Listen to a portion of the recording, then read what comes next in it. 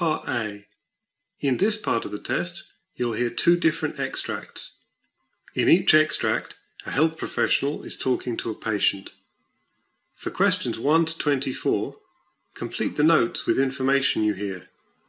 Now turn over and look at the notes for extract 1.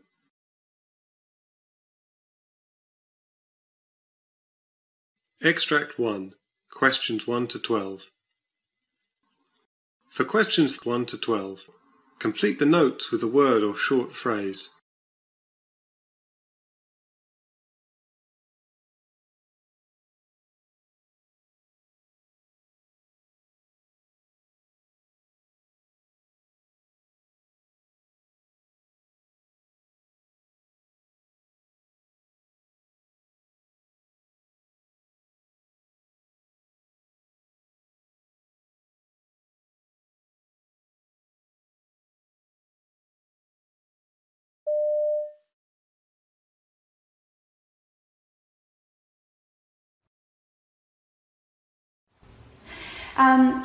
Anita, what has brought you to counselling? So I've been in a relationship with somebody for about 6 months. Okay.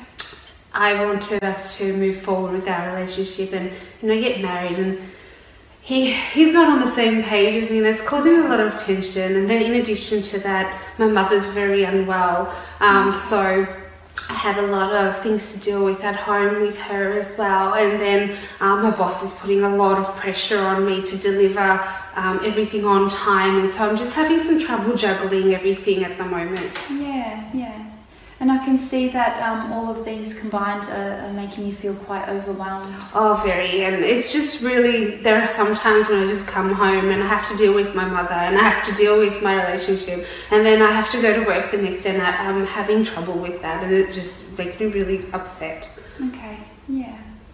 And I'm wondering, Anita, how long have you been dealing with all of these issues? It's probably ramped up in the last 3 months, but I've been in my relationship for 6 months, and my mum's been sick for the last 3-4 months, so it's not that new, but it's now starting to get worse. So yeah. So how have you been coping so far with all of these pressures? Not very well, but yeah, I just take it day by day, and communication's a bit of a difficult one. Like I said, this is my first time doing counselling, and don't really have anyone else I can turn to, so it's very hard. Yeah. I do understand that it is very hard to seek support in such personal issues, but that's what we're here for, and that's what we're hoping that we can do with this session as well. So given that this session's very different to the other ones, I just wanted to know, you told me that you are experiencing some concerns with your partner because you want to move forward and he's not in the same place as you, and your mother's quite sick, and you're looking after her as well, so that's an area of concern for you. And then you have some pressures with work. So I'm just wondering if we could prioritise any of those concerns. What would the biggest concern be? Well, probably dealing with my mother and my relationship are probably quite equal, because my mother's also putting a lot of pressure on me to get married. Obviously she's not well, so she wants to see her family happy. Dealing with that situation is probably the number one thing for me at the moment, and the work thing I can deal with because I try not to bring work home, but obviously that's a bit hard too. So when you say dealing with that concern, do you mean working the relationship with your mother or the relationship with your partner? Probably with my partner first, because I feel like I'm putting a lot of pressure on him because of what's happening with my mother. Okay, so what we can do is, if it's okay with you, focus on that area first, and we will look at all the areas that are overwhelming you, but we can start by working on that issue first, if that's okay. Excellent. So we only have a couple more minutes before the session ends, and I was wondering if you had any other questions before we go and sign the contract. And No, just maybe in terms of the number of counselling sessions I'll need. I know you said that the first 6 are free, but obviously money is a bit of a factor as well. So what happens if I have to go over the 6 sessions? Yeah, and I do apologise, I said when we'll go and sign the contract, but you already signed it. But so if you go over the 6 sessions, it will be $70 after for each session. And you can, like I said, you can continue as long as you need to.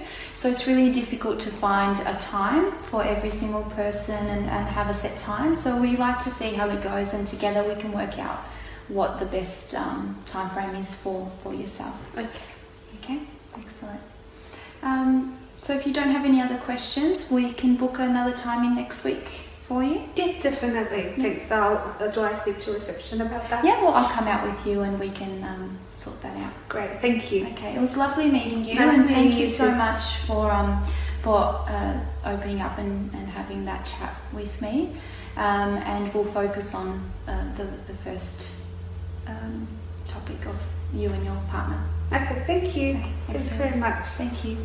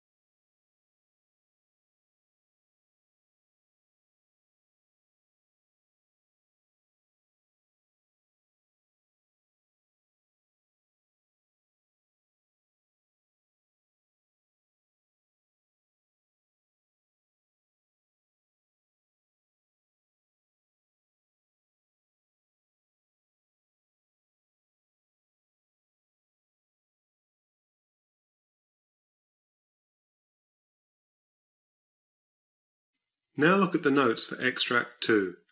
Extract 2, questions 13 to 24. You hear an optometrist talking to a patient called Marcia Samarina. For questions 13 to 24, complete the notes with a word or short phrase.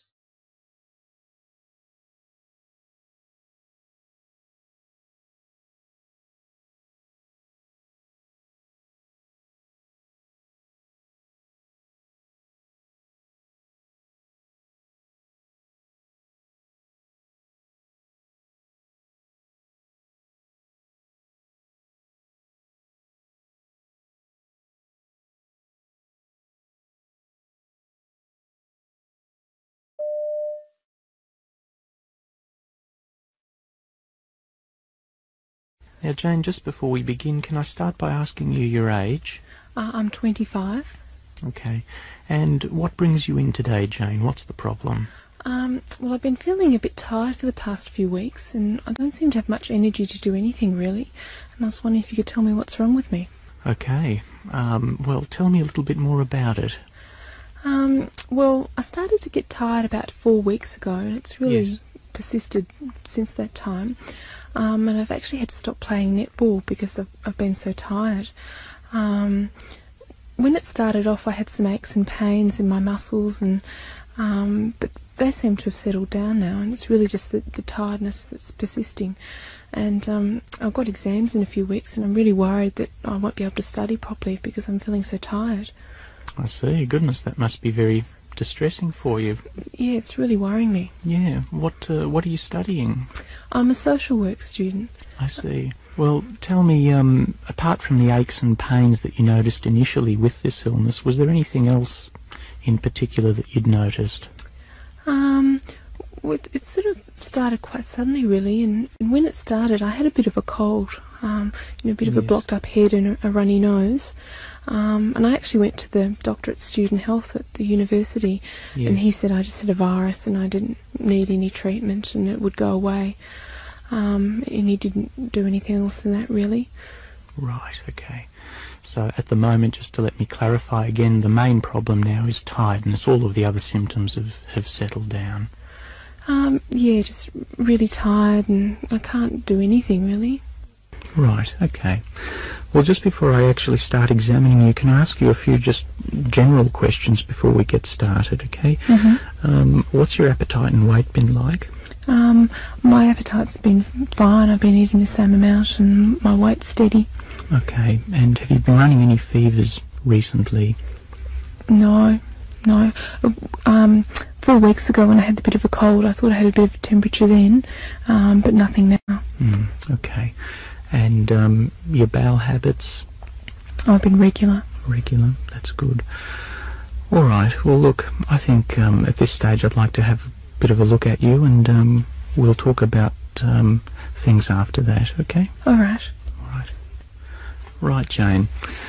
Having had a look at you, I think really the major things that are noticeable are that you've got some scattered glands around your body, okay, those lumps that I felt in the neck, armpits and down in the groin regions, and you may have also noticed a bit of discomfort up in the left side of your abdomen high up when I was feeling.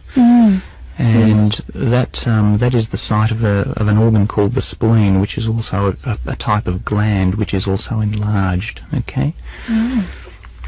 So what does that mean? I think all of these really point to some form of viral illness, quite possibly glandular fever. Okay. I was just going to ask as well, are you absolutely sure it's glandular fever?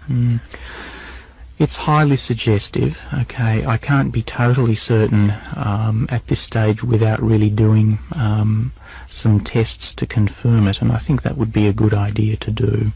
What sort of tests are they?